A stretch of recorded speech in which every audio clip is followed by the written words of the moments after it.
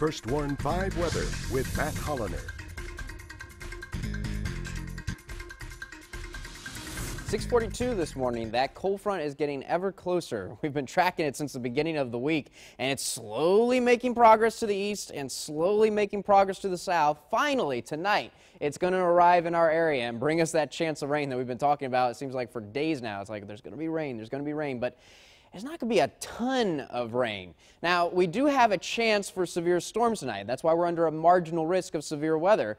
It's for the evening and overnight hours. It does include everybody in the valley, but I've got to say I would not be surprised if a little bit later on today, the Storm Prediction Center updates this several times throughout the day, if they drop the lower valley, because it really looks like if we're going to see some damaging wind, which is the only thing we're concerned about. We're not concerned about hail, certainly not tornadoes, no flash flooding. If we're going to see some damaging wind gusts, it would be out in Starr County as the storms initially move in.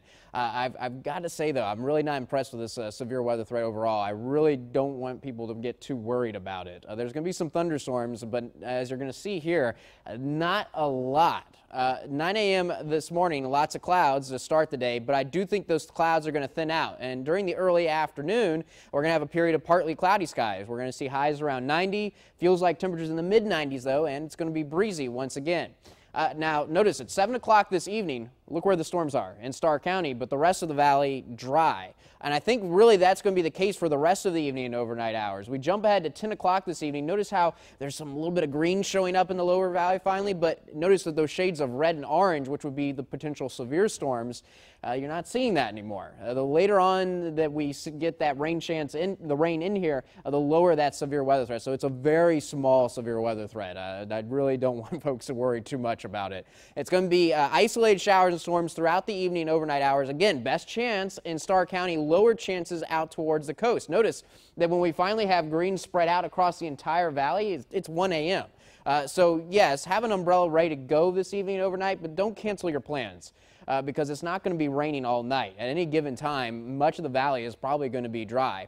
But the chance of rain does linger into tomorrow morning. There's going to be isolated showers around. Into tomorrow afternoon, isolated showers. Notice how the clouds actually thin out a little bit. I do think we're actually going to see a little bit of sun tomorrow afternoon. And it's not going to be raining all day long. Again, another day, have the umbrella ready, but it's not going to be raining all day. You're not going to need the umbrella all day. And by 7 o'clock tomorrow evening, I think we're dry.